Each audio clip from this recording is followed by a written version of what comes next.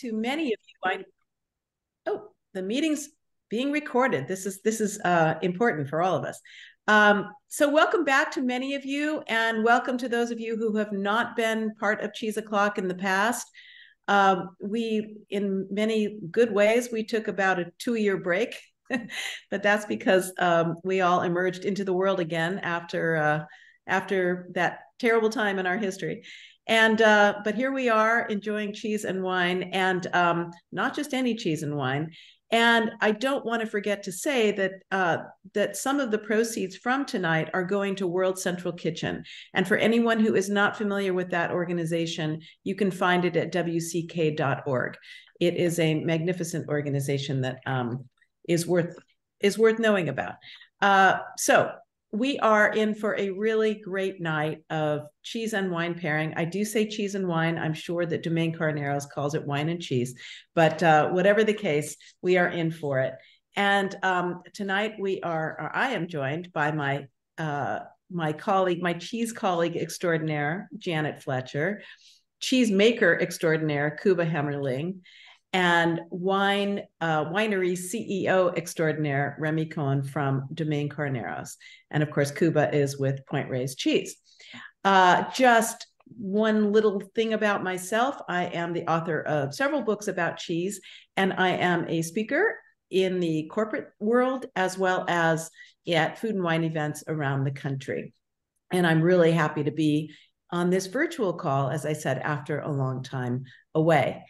And I guess with that, I will turn it over to Janet. Thanks, Laura.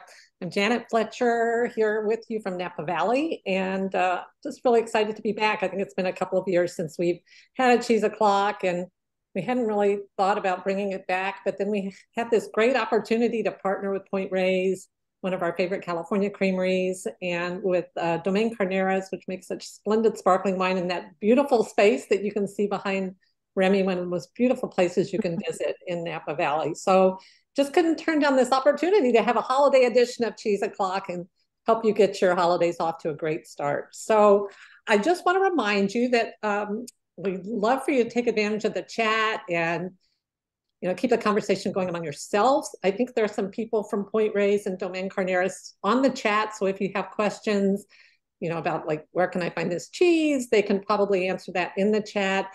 But please put any other questions you have for Laura or me or our panelists in the Q&A, and we will have some time at the end to get to your questions. Also wanted to remind you that we would love it if you would take a picture of your cheese board or your cheese party and post on social media. Please use our hashtag Cheese O'Clock and tag Laura and me. I am Janet Fletcher NV for Napa Valley. And Laura is Cheese Lady with a Z. So please help us keep the conversation going about Cheese O'Clock on social media. And with that, I'm going to turn it back to Laura to introduce our first guest. Okay. So as Janet intimated, we could not do this without Point Reyes cheese, and I could not live without Point Reyes cheeses. So there's that. But so Kuba is the man behind the magic at Point Reyes Cheese Company. He came to us by way of Poland, where he is from, and of course that's where they make lots of cheeses. Actually, they probably do. I just don't know what those are. But in any case, so Kuba, tell us just a little bit about yourself and then about the cheeses that we are tasting tonight. Well, welcome everybody. Thank you, Laura, Janet, for having me here tonight. Those two gals are my favorite California cheese writers. So I was very privileged that you guys invited us to have this event tonight. Yeah, like Laura mentioned, I came from Poland. I've been with Point Reyes Farmstead since 2009. I studied food science in Poland at the Agricultural University of Poznań, where I graduated with engineering degree in food science. Came to States in 2005 and worked with actually as a kind of an interesting side note with original Cowgirls cheesemaker, Von Smith. He was a cheesemaker from Netherlands, and he really kind of inspired me to get more interested in cheesemaking, and that's kind of how I fell in love with passion of making cheese, which is which is people say it's a combination of art and science.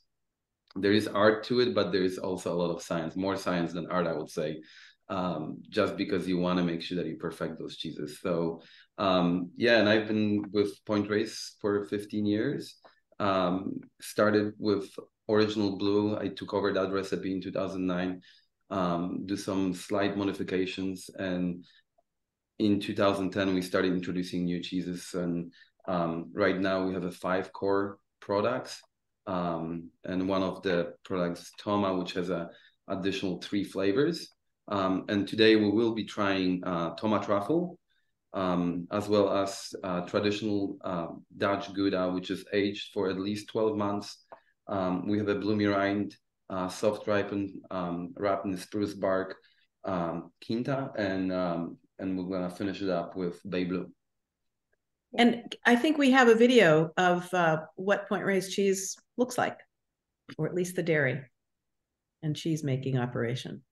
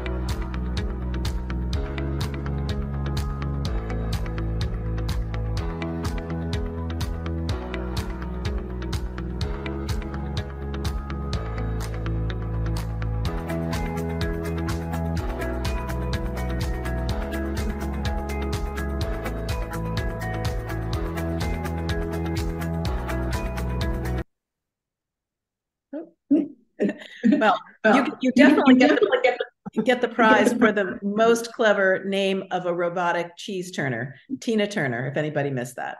It's very cute. Is that what they play? Do they play Tina Turner songs? Well, we don't play much Tina Turner with her, but nevertheless, she is one of our most reliable employee who never missed a day at work. She works 24/7. She does need a little bit of TLC every once in a while, but she doesn't even need the light to work. So yeah, she's been great. All right, Janet. Well, I would like to at this point introduce our other guest, Remi Cohen from Domaine Carneros. Remi has a master's in viticulture, and I think she's probably one of the few people in the California winemaking who not only has a master's in viticulture, but has an MBA as well. So she is really, I'm sure Domaine Carneros was thrilled to get her. She's only the second CEO in the company's history, and she's the second female CEO. So this is a very, I think, a company that really values women in leadership. And I know they value sustainability, and that's an important thing that Remi will talk to us about. So Remi, thank you for joining us. I'm really looking forward to bubbles. Thank you, Janet. Yeah, I really appreciate it. You've touched on a few of our tenets and values at Domaine Carneros, but a little bit of history. We were founded in 1987 by the Tattinger family, the legendary Champagne family behind Champagne Tattinger. And at the time, they hired Eileen Crane, one of the first women winemakers in California, to helm the operation, which is really amazing. I'm going to give a special shout out to one of the attendees tonight, which is Zach Miller. He is our current sparkling winemaker and also a huge fan of Janet and Laura and Cheese O'Clock. And he's watching with his family tonight. So if we have any really technical winemaking questions, Zach, our sparkling winemaker, is with us. We are what you call a grower producer. You mentioned that I have a master's in viticulture. So that's something that's really valuable to me, is that we farm our own land. So we have 6 different estates, all in the Carneros region. We farm about 400 acres of mostly Chardonnay and Pinot Noir, which are 2 of the grape varieties that go into making sparkling wine and making champagne and champagne. The Carneros is in the southern end of Napa and Sonoma counties. It's the only wine region that spans both counties. It's cooler climate, so it's great for those cooler climate varieties. And as Janet mentioned, we've been women-led since our inception, and we also focus on sustainability. So we are a solar-powered winery. We have solar energy, but also a microgrid, so we can work off of our own solar energy in the case of a power outage, or also use our own solar energy in the evenings or night through battery storage. We also collect all the rainfall on our property and use that for vineyard irrigation, and recycle all the water that we use in the winemaking process. So some of our valuable things that we have, and tonight I have 2 special wines for you, not only our delicious 2019 Brut Sparkling, but our 2021 Estate Pinot Noir. And I might be biased, but sparkling wine and Pinot Noir, I believe, and others might concur, are 2 of the most versatile wines for food pairing. So I think it's going to be really exciting to go back and forth with Kuba and have us all play around with the different pairings where we can try both of the wines with all of the cheeses. You want to cue up that video? Oh yeah, let's do it.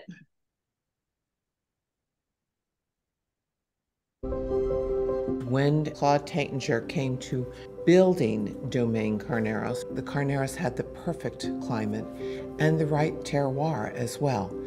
The breeze that comes all the way from the Pacific and comes through the Petaluma wind gap is really critical for cooling off the grapes at night. And this helps to preserve the acidity, which is a really critical component for both the sparkling and the still wines.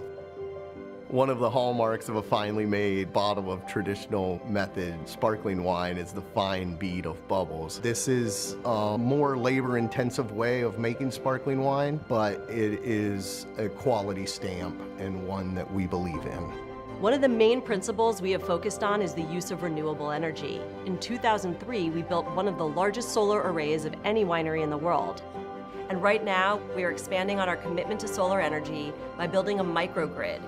We use those guiding principles to lead everything we do moving forward. There is a lot of dynamic energy here at Domaine Carneros, all of which builds upon our foundation of creating memorable sparkling wine experiences.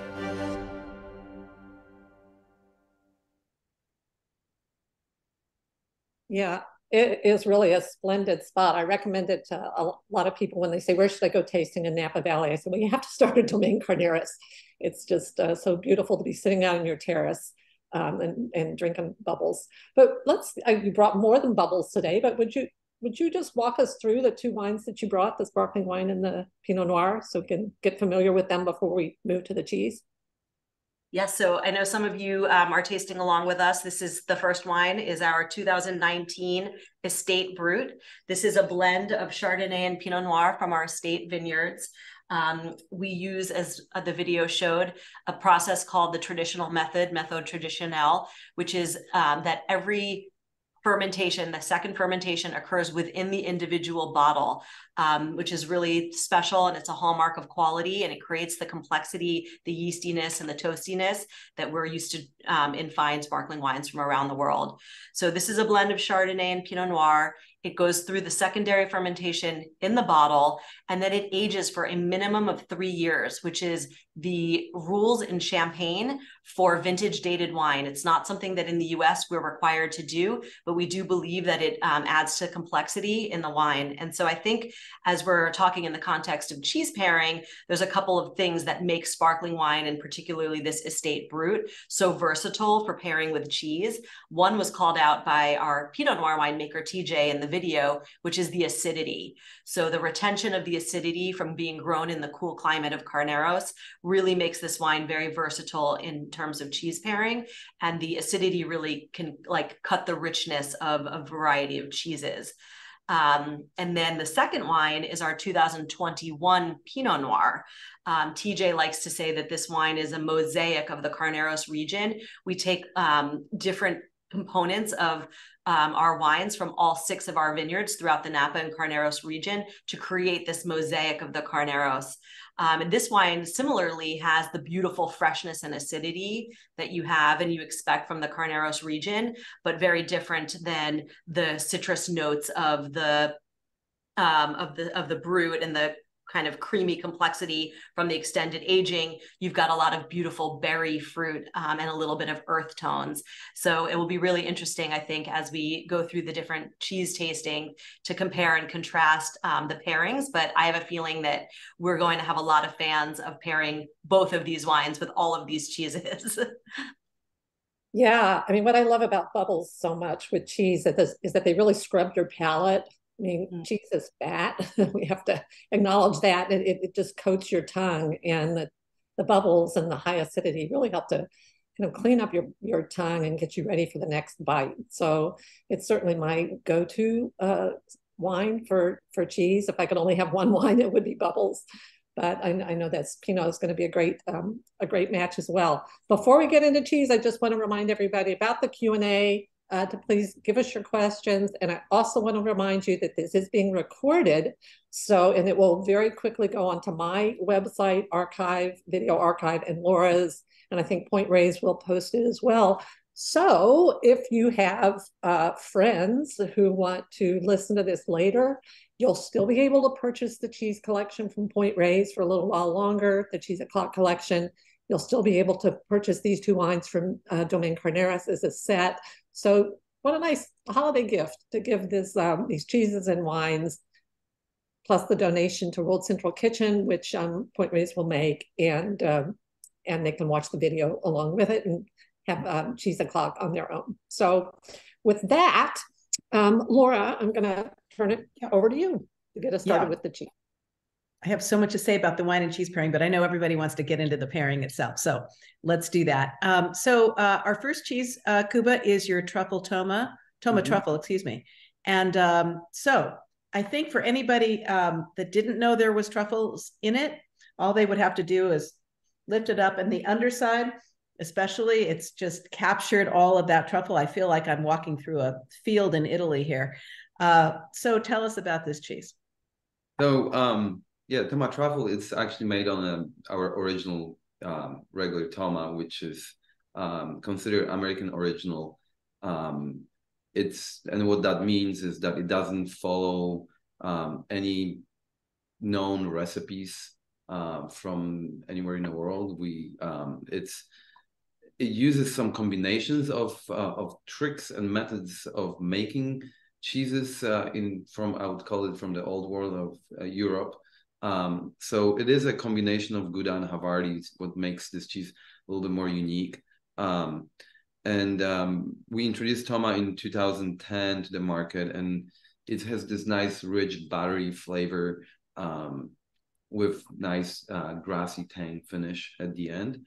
And in 2019, right before pandemic, we were approached by the customer to make special cheese for them, and we started experimenting with flavors. We didn't want to do flavors in the past, but we were like, okay, we're gonna do this one-off. And the summer before 2019, the Giacomini family, they went to Italy for vacation, and they happened to go to Sabatino family who grows truffles, and they said to Sabatino family that if we ever make cheese with truffle, we're only gonna use your guys' truffles. So fast forward a year later, we were not gonna ever make flavored cheeses, but then we decided, okay, let's go for it. So we naturally had to try make truffle Toma. And the thing about truffle is that they're very oily. So it's hard to mix sometimes oil and oil, which is fats from milk and then from the truffle. So truffles can be tricky that way as well. But because of that, it altered a little bit of the original texture of Toma. Toma normally it's more elastic. It's not as creamy. Toma truffle is going to be the creamiest out of all 4 Tomas we have in our line, just because of the little bit of extra fat which comes from the truffles. And what the fat does is retain a little bit of moisture, so the texture is really creamy. It really will melt in your mouth. So it is a washed curd cheese, and what that means is that during the process of cheese making, we will remove portion of the whey and we'll wash it with hot water to remove available lactose for lactic acid bacteria to convert it into acid. So we are able to keep the pH or acidity of the cheese a little higher. And that would makes the cheese more elastic, more soft, and pliable. It actually has a pH range of pasta filata, which makes it for very good meltable cheese. So you can very easily, grate it on potatoes, or you can subsidize tomato truffle for mozzarella on a pizza, for instance. Yeah, a couple of things about this cheese. What I love about it is that, and there are a lot of truffle cheeses I really don't like. The truffle is just overwhelming. Mm-hmm. I like this cheese because you can still taste the toma underneath it. You still get that butter, that warm butter flavor of plain toma under the truffles. The other thing which you touched on is that this is just a great cooking cheese. Yeah. In fact, I probably cook with it more than I just eat it straight. It is wonderful on polenta. You've made your polenta and you put it out on your board and you just slice some toma truffle on top and it will melt. And it's like a really, inexpensive way to get your truffle hit. But I use it in grilled cheese sandwiches. Laura's the grilled cheese queen, but you probably use toma truffle and grilled cheese, Laura, I would bet. Yes, definitely. And actually toasted cheese, because to me, this cheese tastes like when you have actual truffle shaved on a pasta that's made with butter. That's what this tastes like to me. Also, it makes a difference. I am shaving this cheese using this, and it melts on my tongue much better than if I'm cutting it into pieces. And it's also not, the truffle flavor comes through, but it's not overwhelming, which for me is a deal killer when it comes to cheeses. You alluded to that, Janet, that if it's too strong, it's too strong, if there's too much truffle. And this is really, like I say, this is kind of like butter and truffle. One thing that might be a little bit surprising to people is that when you look at this cheese, you don't really see the truffle. You see a couple of little flecks of truffle in it, but I can see some here, but generally, obviously a little bit must go a long way because it's infusing all of the cheese, but you don't actually see a lot of it. And that might be the oils you're referring to, Kuba? Yeah, so Sabatino family actually makes for us a specific zest of truffle, which is combination. It's got a little bit of oil in it as well. So the pieces, like you mentioned, if you look at the paste of the cheese, you will see smaller speckles of truffles. We didn't want to have big chunks, and that was done on purpose because the bigger the chunk can also cause some defects in the paste of the cheese by having too much oils around and having a white blotchy spots. So we didn't want to have that neither. So they really we've worked together with Sabatino family to really get that zest dialed in to meet our requirements for cheese making. And you're right, our batches are 1,000 gallons. We do 1,000-gallon vats, which is about 1,000 pounds of cheese.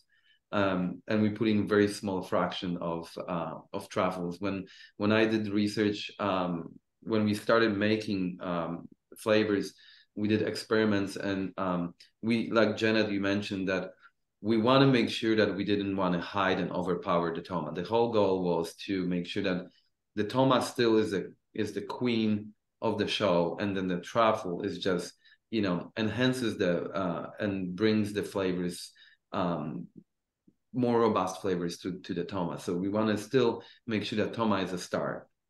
Remi, what do you where did you go wine wise? Did you have a preference? With what? Well, I wondered whether Remi had a wine preference between the sparkling wine and the Pinot. Well, I really love the how the sparkling wine complements the creamy butteriness and like the light nutty notes of the toma as far as like the base cheese. And so I think if we were having the straight Toma, it would hands down that the sparkling would be the winner. But given the subtle truffle flavor, which is truffles and mushrooms and earth tone foods are often a really great pairing for Pinot Noir. So I think that you could really go either way. I'm curious to hear too from all the guests what their favorite is. I generally drink a lot of sparkling, so I'm slightly on that preference, but I think that given that little bit of that subtle truffle notes, that it really does highlight well with the Pinot Noir as well. What did you think? I actually think that the sparkling wine enhances the flavors of truffle. It's like the effervescence of it brings the little bit more flavorful note of truffle to the up front a little bit. I actually, because the base cheese, as you said, Remi, the base Toma without the truffle would definitely be, I think, the one I would choose with the sparkling wine.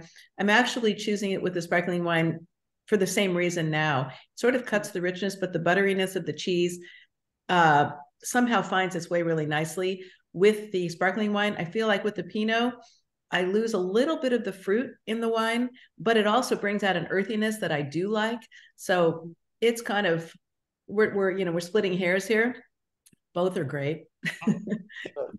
Well, let's move on to our next cheese, which is the newest one in Point Reyes' lineup. And Quinta is the name. It's the one with the bay leaf on top. And I know Kuba will give us some history of this cheese, so I won't bother. But I want to show you how to get into it. If you haven't already dug into your Quinta, this is an unusual style of cheese, and you don't just try to cut it into wedges like you might a brie. For one thing, it's got this spruce bark on the outside. You're going to have a really tough time trying to cut it. So the traditional way to do it is to cut across the top and fold back the top. And let's see if I can do it. This is kind of an awkward angle, but I just got a little paring knife, and I'm going to go around the top, and I'm just going to go about halfway, and then I'm going to fold it back. And so you can get into it. You see, I think it's having a hard time with the focusing on the light, but I've just folded back a half of it. And now it's really soft and just supple underneath. And you can scoop it out with a spoon or a butter knife and spread it on a piece of bread or a cracker. If you don't eat the whole thing, then you can just fold back your half, put it in a Tupperware, and there you go. But that's the traditional way. If you know you're going to eat the whole thing, just go ahead and slice off that whole top and remove it and let your guests just dig in. So my guess is there are some people out there, Janet, saying, "You mean you don't eat the whole thing?" Maybe not by myself. But Kuba, tell us about how this cheese came to. Tell us what the name means, because I know it does have some special meaning. And then tell us what are the challenges of making a cheese like this? So I've had this. So I'll go back, ways back. It's just going back to like 2009, 2010. Giacomini family, Dean Giacomini, who was Bob Giacomini's wife, who's the president of the company. She always loved soft ripened cheeses, and we never really got to it. Unfortunately, she passed away before we were able to make this cheese. And she's it was something which we want to make it to add to our production line, as well as to fulfill Dean's dream.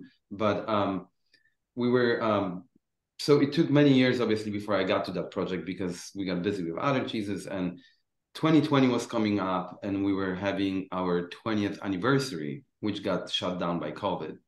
But in the meantime, I was already working on developing the cheese. It was completely outside of my wheelhouse. It's totally different style than what I was used to. It's very tricky cheese to make, especially to make it right, where it's spoonable and it has a great flavors. It doesn't have too much ammonia, and and ripens properly, so it doesn't have many defects.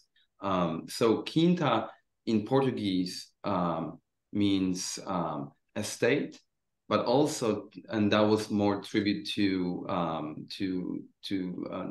the girl's mom, Dean, who was from Portugal, you know, to give back to her heritage. And then also we have a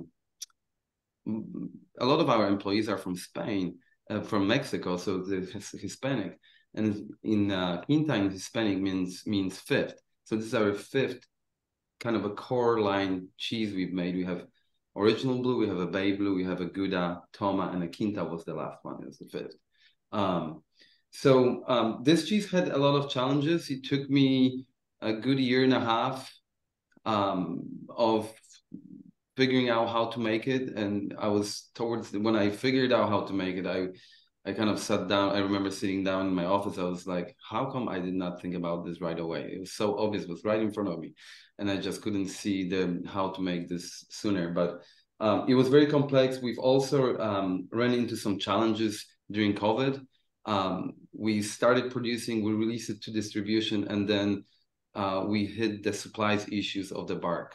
And we could not get the bark for several months. I think we're out of market for about 6 to 8 months, I believe, or maybe even a little longer, just because we couldn't get the bark, which was the important part of this cheese, because this cheese is so soft that it will, if you don't have it wrapped with the spruce bark, it will fall apart.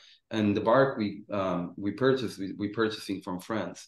So not only COVID was delayed everything, but you know, the shipping channels and all the other aspects of this made it more difficult. So it was a little bit of a problematic child for a while, but now, you know, we moved on. Now we have a full product, and we're happy with it. It's we're making 2 sizes. This is the ones we offer today was the 10 ounce. We also made a smaller version with just 5 ounce. They do age a little differently, when I'm gonna focus on 10 ouncer. The cheese is it's aged. The shelf life is about 100 days from the day we make it. We recommend consuming it from day 30 on. Between 30 and 50 days, this cheese is young. It's got a fresh, buttery, milky flavor. It can be a little lactic, but it still have a nice sweet notes of milk. And then from 50 on, it started becoming a little bit more savory. It gets some herbaceous notes of which comes from bark, which the bark also is infused with some of the bay leaves, which comes actually from our farm. And that's also why we put the bay leaf on top of the wheel, just to bring a little bit of our farm to that cheese, and have our own terroir of this unique product. And to your point also, what you said earlier about that can you eat the whole thing? Yes, you can, except the bark. But you will get a lot of, you know, and I personally enjoy the rind when the cheese is under 50 days. It's a little bit softer. It's not quite as crusty yet. It will have a flavor of like a wild or like a white button mushroom. And it can be very lovely as well. As the cheese ages out, unfortunately, penicillium is known to produce a little bit of ammonia, so you might start getting a little bit more defects. But when the rind is young, it's very pleasant to eat as well. You know, and I want to point out, if you didn't notice, your wheel had a date stamp on it on the rind. It says when it's, on the outside it says when it's made, and sort of enjoyed by, kind of a use by date. So you can judge how mature your cheese is by that day. Mine was made on November 5th, so almost a 60-day old piece of cheese. I know it could go another 30 days, and I would still love it. It's going to get more supple. It's going to get more almost kind of mustardy kind of flavor. I already get a little bit of that, but I love the way that spruce bark gives it a really woodsy, just that woodsy note that makes me think of kind of leaf litter. And it's a really, to me, this is a fall cheese, kind of a holiday cold weather cheese. And now is the perfect time to enjoy it. Yeah, so it certainly was made in style of the Vacherin Mondor, which is the French cheese, which is made in French and Swiss Alps during the winter months. So when the milk is rich and then full of fat. So yeah, so that's certainly was the style we were aiming for. However, I will say that our cheese is much milder than Vacherin Mondor. Vacherin Mondor is can be very pungent, has a little bit of bee linens. If anybody's familiar, it can have a little bit of a, what I say? Laura, help me out with words. Yeah, I was going to say bee linens, I think in the vernacular, we call those stinky cheeses. Yeah. And it's, yeah, they're bacteria, but they lend a little bit of orange color to it and a little bit of that aromatic quality that some people just go crazy for. And some people are like, no, but you know, the cheese, my quinta, and you know, we all probably have cheese from similar batches, if not the same, but they are going to present differently to each of us for different reasons. And I am finding a lot of mustardy characteristics in mine. I very often feel this cheese is kind of a little bit like, because that woodsiness, a little bit like a hot dog and mustard together. And you just need the bun. And so I'm getting a little bit of that today or tonight, which makes it sometimes a challenge for wine pairing. Although I have my favorite among these two. So Remi, enter in here. What do you think? Well, I think similarly to the last one, it's dealer's choice. Both of the pairings are very lovely. This cheese is outstanding. And I think if it didn't have and similar to the truffle and the toma, if this cheese didn't have the bay laurel, that I would have been even more inclined to go for the sparkling wine, which I think pairs really well with it. Similar to what Kuba was saying in terms of the bubbles lifting the truffle flavor. I get that with the herbal notes of the quinta and the bay leaf and bark, which I really like. And I think it highlights the zestiness of the sparkling wine. And then obviously the creaminess of the sparkling wine pairs really well with the creaminess of the cheese. I just love a cheese that oozes. Just needed to throw that in there. However, with the bay laurel, I think that brings out something really special in our Pinot Noir, which is the herbal and non-fruit notes of our Pinot Noir. And I think that's a hallmark of a serious Pinot Noir, especially in California, when Pinot Noir can tend to be very fruity, and that a lot of California Pinot Noirs, because of all of our beautiful sunshine here, the fruit characteristics tend to dominate. And while our Pinot Noir does have a lot of the classic berry and cherry notes that you want in a Pinot Noir, it also has a fair amount of non-fruited character like earth notes and spice notes. And I think that the quinta plays really well with that in terms of how the bay laurel highlights the herbal notes in the Pinot Noir. Yeah, the Pinot definitely gets my vote on this one. Mine as well. Yeah. No, I have to say I did a little experiment, and I tasted a little bit closer as you were talking about those notes, herbaceous notes and earthy notes. I tried it closer to the bark, and I really enjoyed with Pinot. And that's where the flavors of woodsiness are even a little stronger in that herbaceous flavors from the bay laurel. And I tried a little closer to the middle with the sparkling. I actually enjoy more because of that buttery flavor. So it can be, you can split your votes both ways and say that, both wines actually work well with the cheese. Just depends which part of cheese you're going to try. That's so cool. It's like two cheeses in one and two wines. So, which is why cheese and wine pairing is so darn hard, because somebody might get this bite and you say, oh my gosh, this cheese and the Pinot are so amazing. And they're like, okay, whatever you say. And then you get to that part of the cheese and you try it with the Pinot and all of a sudden, oh yeah, I get it.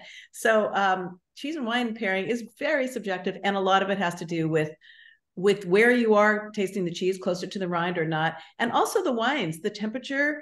And also, Remi, I deliberately poured the sparkling wine into a white wine glass, not a champagne flute, because I wanted to release more of the aromas. And I just sort of prefer drinking it out of this, but I know it's it's a bit of, well, I don't know if it's controversial, but I know that some people think this is like not okay.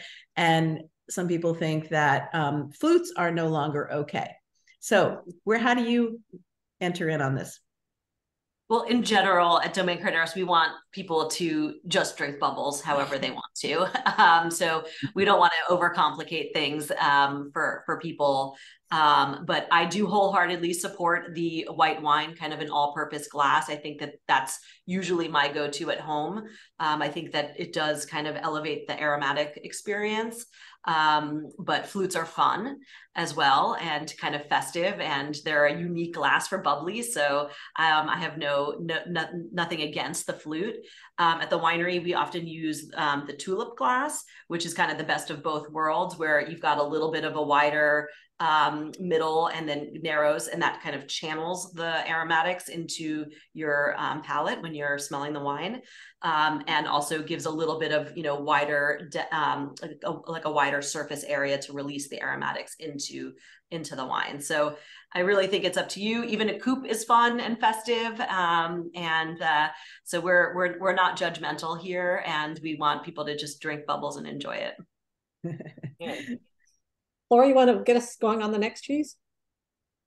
Would you like to introduce our next cheese? That I can do. And what I was going to say about it is that, first of all, it's absolutely, well, how can I say it's one of my favorites from Point Reyes, since I kind of am, that's not a limited list, but it really is. And I think it's a cheese that probably wouldn't have been part of the selection of cheeses made at Point Reyes were it not for you, Kuba. And I don't know if you had a background in making this cheese, or you just loved it, or you just thought, oh, this would be a good cheese for us to make. I'm not sure the origins of this Gouda, but all I know is that I'm really glad you did it. So Gouda was a little bit of I wouldn't say not a mistake, but it was one of those cheeses which so the full story is, let me back up.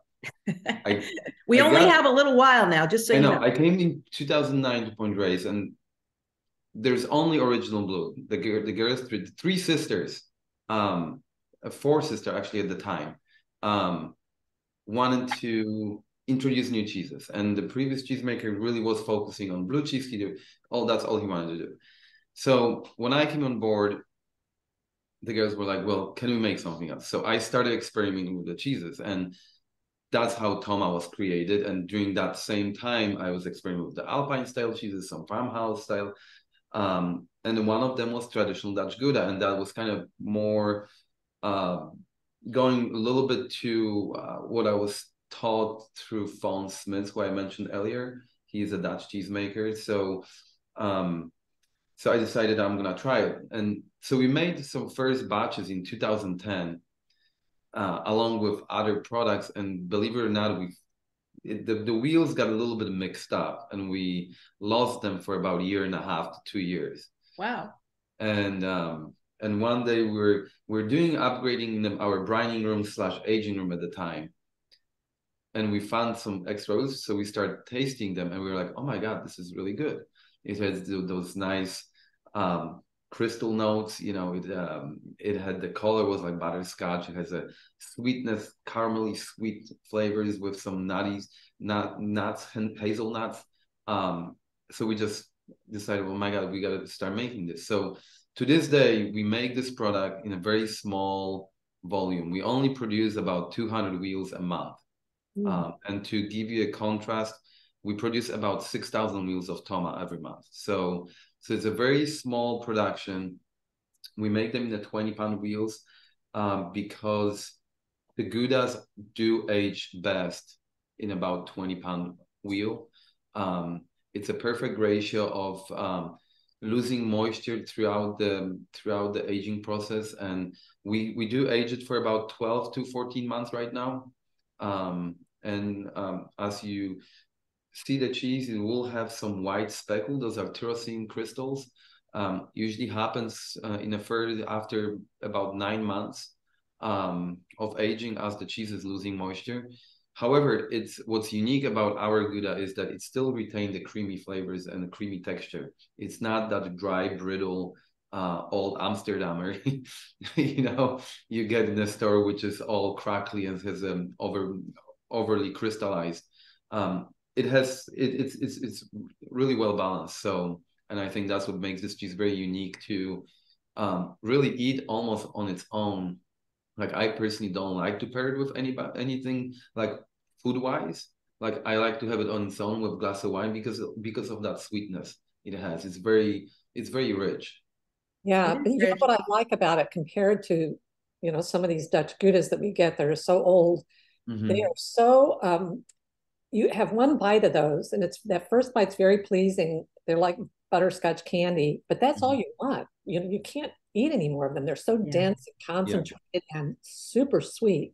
Your cheese, you can just keep eating and eating and eating. It's got that gorgeous creaminess. And I always get kind of a pineapple note out of it, or sort of a roasted pineapple note on top of that caramel note. Yeah. It's just, the texture is fabulous. The aroma is so compelling. And it's just, I can't stop eating it kind of cheese. And even though you said that you like it just on its own, Kuba, what I like about it also is the texture, because it will melt. And unlike a lot of the Goudas that you're referring to that are more aged and just harder cheeses, it will melt. And I have not a problem with that. And again, you know, in its melted form, but simply, you know, I feel like it can be overwhelmed easily too, once it's melted, but I think it's great melted, but it's great like this as well. It's perfect on a cheese board because it really holds its own. And as Janet said, it's something you can just keep eating, and which is good news, bad news. So how about with the wines? Well, you can probably tell I'm not going to pick my favorite child in this conversation tonight, but instead choose to highlight what I think is the best of each pairing. So I feel like with the sparkling wine, it's a really fun textural experience. Not only do you have the interplay of the crystals, but you have that with the mousse or the bubbles of the sparkling wine, and that is, you know, just really fun and lovely. But I do also think the Pinot Noir is a great pairing, and it seems like others on the chat are agreeing in the sense that the aged Gouda has a little bit more robustness than some of the other cheeses that we've had. And so having the tannin and the structure in the Pinot Noir is a nice interplay with the aged Gouda. And also I feel like Kuba touched a little bit on the sweetness of the Gouda. And for me, that's really highlighting some of the wild berry and like wild strawberry notes in the Pinot Noir. And I really love that. I totally agree with everything you just said, and not just because you're you. I totally agree. The one thing I wanted to point out is that as both wines, but the sparkling wine, as it gets a little bit warmer, that toasty quality really comes to the fore, which I really like. And I don't know if everybody does, but I do. But still, the wine is retaining its acidity and all of its other components. But I just noticed that a little bit more. And so I feel like I'm having cheese and bread, and it's wonderful. You know, I know what I couldn't help thinking about as I tasted it with these two wines is that I know, Remi, you also make a wine that has more residual sugar, a sparkling wine. I'm forgetting the name of it, but I think that's where I would go. I want a little more sweetness in the sparkling wine. So I want something that's not quite so austere with this Gouda. What is the sparkling wine you make that's got some more residual sugar? It's interesting. It's called Remi, and it's our brut base with a touch more sugar from the dosage. And we also use Le Rêve, which is our tête de cuvée, 100% Blanc de Blanc from our favorite vineyard, as the base for the dosage liqueur. Vermeil is a technique that means gold on silver, and so that's the idea of putting the gold of the Le Rêve on the brut as a little special touch for the sweetness. And it's interesting that you mentioned that, because I was going to actually mention it with the next cheese to fast forward. And I think, but to your point, the more robust the cheese, if you're going with a sparkling wine, it can handle a little bit more sweetness, which is why a lot of people think sparkling wine, especially those that have a little bit more residual sugar, pairs really well with robust foods and spicy foods. And I think similarly with the cheeses, it pairs well with more robust cheese. And I had a major epiphany with blue cheese, and this blue cheese in particular with our sparkling wine. So stay tuned. Well, thank you for that segue. Oh, I'm sorry. I was just going to say, Kuba, there is a question. People would like to know what is on the outside of the Gouda. So the Gouda is covered with cheese coating. It's a special coating, which is it's a clear coating, which allows us to preserve the rind as well as control the oxygen exchange and moisture loss from the cheese. The one other thing I would mention, going back to like sometimes those old Dutch Goudas, which are aged for over 2 years and they're very dry. If you look at the bottom of the rind, you will often see like a darker, almost like a grayish looking discoloration. This is because it's oxidation, and it will have very unpleasant flavor. It will absolutely destroy the experience of that nice sweet flavors. It will be kind of musty. So the cheese coating prevents from this to happen. So if you maintaining that rind by putting the cheese coating on a regular basis allows us to keep the entire paste fully intact. It is a plastic polymer. It's a food grade. If you eat it, you'll be fine. But it is you can see if you peel it, you can when it warms up especially, you can peel it off, and it's just a little bit of just called cheese coating. Yeah. Thank you. Okay. So, well, let's move on to our final cheese, which Remi alluded to. It's one of the 2 blue cheeses that they make at Point Reyes, and the second one that they created. And it's always been just a favorite of mine. It's kind of, if you're familiar with Stilton, it may remind you of Stilton. It's more buttery, more nutty, more mellow than their original blue. And it's got a rind on it, a little bit of a rind. And I just think it's a fabulous place to end. So Kuba, would you tell us a little bit about Bay Blue, how you make it and how we should think about it when we're tasting it? Yeah, so Bay Blue, it's a cheese which I actually didn't want to make, and I made it against my own will. Nobody forced me to do it. Just because when I started working for Point Reyes, I really had no experience with blue cheeses, and I never realized I didn't realize up until first few days of working here how difficult blue cheeses can be and how tricky they are. And so it took me about 8 months to kind of refine the original blue recipe. And after that, I told myself it was a very stressful first 8 months of my employment here. I was like, you know what? I'm never making another blue cheese ever again because it's just not worth it. There's a reason why I don't have hair anymore. I lost it because of the blue cheese. But jokes aside, one day I decided that original blue is made in such a complex way that I was thinking about it. It was like, you know what? There's a much simpler way of making blue cheese. It doesn't have to be so complicated. And so that's how the Bay Blue started. And the idea behind the Bay Blue was to make it not being this classic blue cheese, just like original blue is. Original blue is very classic, pungent, sweet, milky notes up front, very buttery texture, almost spoonable, and a pungent kind of a finish. Where Bay Blue, it's more like a little bit of a chameleon. It depends where you try it. It can taste differently. And the unique thing about the blue cheeses is that they are aging from inside to the outside, as opposed to bloomy rind cheeses, which age from outside to the inside. So if you look at the wedge of cheese and you taste the tip of the cheese, which is the middle of it, you will have more sweet notes. It will have a little bit more blue cheese characteristics. If you move closer to the rind, you will start getting a little more savory umami flavors with a little bit slight higher hints of salt. And the reason the salt is a little bit more pronounced towards the rind is because we hand salt every wheel instead of a brining. So salt absorption is a little bit less controllable for us.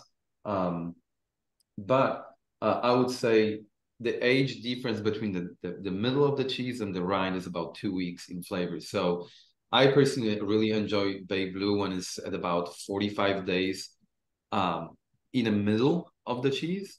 So if I know I'm eating 60-day-old cheese, I'm eating closer to the rind. Interesting. It's I was going to point out that they really do, just like the Quinta, really do taste like two different cheeses, much more savory toward the rind, and as you said, sweeter toward the center. And texturally, they're very different too. You know, you've got the creamier, and then you've got the a little bit more firm toward the rind, which all makes sense. But it really is interesting in terms of not only the flavor and the textural sensations, but also when it comes to pairing. So Remi, what do you think, since you love this cheese? I do love this cheese. It's just incredible. So much balance and subtlety with complexity at the same time. And well, the good news, you queued it up for me. Both the wines are great with this cheese, and maybe a little bit more if you have the center with the sparkling wine, which enhances the creaminess. And a little bit of the sweetness. And I think what we were starting to talk about with Janet was the level of dosage or the level of sweetness in the wines. And we make our brut with a range of sweetness. So we make a wine called the Ultra Brut, which would pair well with kind of less aged cheeses like and also like softer, like whiter cheeses. I don't know all the technical terms like you guys do, but like a goat cheese or like a younger triple cream cheese. And then we've got our estate brut, which is what we're having. And it's sort of the Goldilocks. And I think it's done really good job, like going the distance in this tasting. It pairs well with all of these wines, with all of these cheeses. That the Vermeil, which is the wine with a little bit of extra sweetness, is just an incredible wine with this Bay Blue. And I had an epiphany with that when I first started working here. I tended to not be that interested in demi-secs or sweeter sparkling wines. And when I had our Vermeil with this Bay Blue, was a complete game changer for me. I love that pairing so much. And it really opened my mind to the purpose of the higher dosage levels and how well it pairs with Indian food or Thai food or spicy foods, but also with more pungent foods as well as like this blue cheese. So really incredible. I think probably more classically though, the earthiness of the blue cheese pairs really well with the Pinot Noir in a more classic pairing. Yeah, you know, I typically am not a fan of blue cheese with dry red wine, but this one works. I'm not sure why, except that the blue is pretty mellow and that Pinot has just a lot of depth to it. So that's working for me. That would be my choice between the two. I think that what you just said, Janet, I think underscores why Pinot is such a cheese-friendly wine, not just blue cheese or anything else, because there's less to compete with. You know, cheese is a very complex. If it's good, it's a very complex thing. And if you're trying to, I think what you said is, and I feel the same way, if we were trying to pair a big Cabernet or something with this Bay Blue, I think it would be a disaster, because that would just be two things really competing against each other and bringing out bitterness and all of these things. But this Pinot is just so balanced itself, and the tannins are soft. So you're not competing against those tannins in particular, the tannins being the drying and sometimes even bitter sensation that one gets. So I think that that's why, for me anyway, that's what I'm telling myself, that's why this Pinot goes with this Bay Blue, and also the savoriness of this blue, relatively speaking. Other blues, including your original blue, Kuba, has kind of a tanginess to it, a buttermilk characteristic to it. And although I have successfully paired original blue with bigger red wines, I think in the case of this more earthy style blue cheese, a Pinot stands a chance. and more than. We wind up our hour. I don't know if there are questions, because on my Zoom screen, I can't see if there are any questions. Well, so Remi, someone has a question for you, wondering about your Pinot. How is it more balanced than other California Pinots?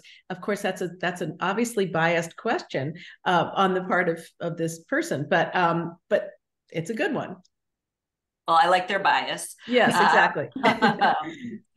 But I think just in general, what we kind of touched on it a little bit earlier, the hallmarks of a good quality Pinot Noir is one that has good acidity and also some non-fruit character. So those earth and spice tones. And I think this wine does a really great job of that.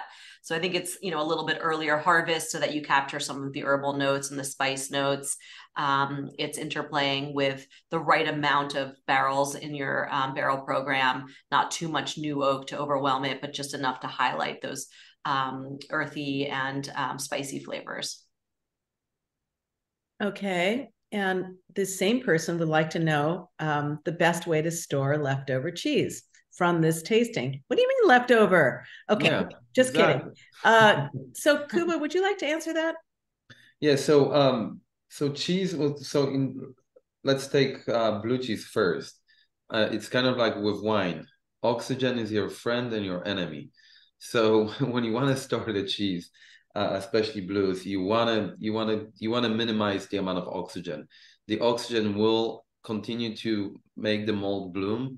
Therefore, the shelf life will be shorter. So ideally, aluminum foil, wrap it really tightly. You'll be very successful with storing cheese for several weeks. Don't be alarmed if you have a little bit of a surface mold growth on it. It's just simply scrape it off and enjoy the rest of the cheese.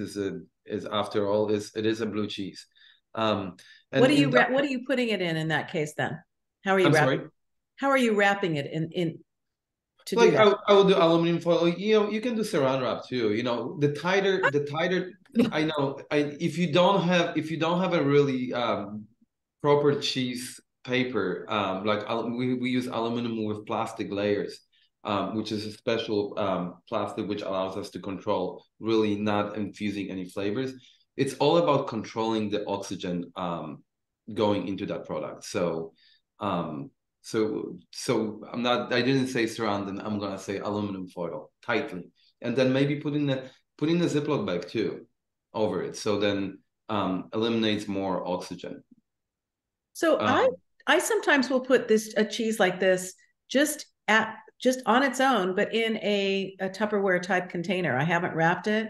Mm-hmm. Am I doing it wrong? No, I mean you don't want to dry it. So as long as you have a small container which doesn't have too much oxygen and it doesn't dries the cheese out, then that's probably fine. But it's all about, again, like the amount of oxygen present, because not only will encourage the mold to bloom and cover the cheese with mold, but also you're gonna have some drying problems. So that's why wrapping it is actually if you wrap it and put it in Tupperware, probably that's gonna be the best bet in my opinion. But keep that blue cheese separate from your other cheeses, in my experience, because that blue mold will travel. Yeah, it will travel quickly. Yes, and and the Quinta, it's I personally try not to leave Quinta for another sitting. I feel like the Quinta is very sensitive to any dryness and any oxygen exposure. It will dry out, creating a little bit of a crust, which is nothing wrong with it. It just loses some of the creaminess. But if you do need to store it, then like Janet recommended, putting the lid back on, putting in a smaller Tupperware container, keeping it humid, it's the key. Well, is it okay to I'm sorry. I think we need to wrap up, but we would be happy to answer any questions that were on the question list or in the chat that didn't get answered. Laura and I will personally answer them via email. And we just want to thank all of you for joining us, and especially thank our guests, Remi Cohen from Domaine Carneros and Kuba Hemmerling from Point Reyes Farmstead Cheese. It's been such a pleasure to taste your products and taste them together. And we're so grateful for you two and for all of you who joined us on Cheese O'Clock tonight. Laura, I'm sure you have a final word. Some parting words. Well, yes. No, thank you for spending this time with us on Cheese O'Clock. And it's really fun, I think, for Janet and me to come back with you and And yeah, you can find, once again, you can find the recordings soon on both Janet's and my website so that you can repeat this fabulous experience. And I'm sure that Janet and Kuba and all the folks at Point Reyes Cheese and at Domaine Carneros would be happy to hear from you in any way. And of course, Domaine Carneros, if you're in the Napa Valley, please go visit because it's absolutely gorgeous. Never mind the great wines that they make there. And likewise, you can make appointments at the Fork, which is the culinary arm of Point Reyes Cheese, and go visit there. And otherwise, you can find the cheeses and wines probably wherever you buy cheese and wine. Thank you all. Have a good evening. Well, Thank you.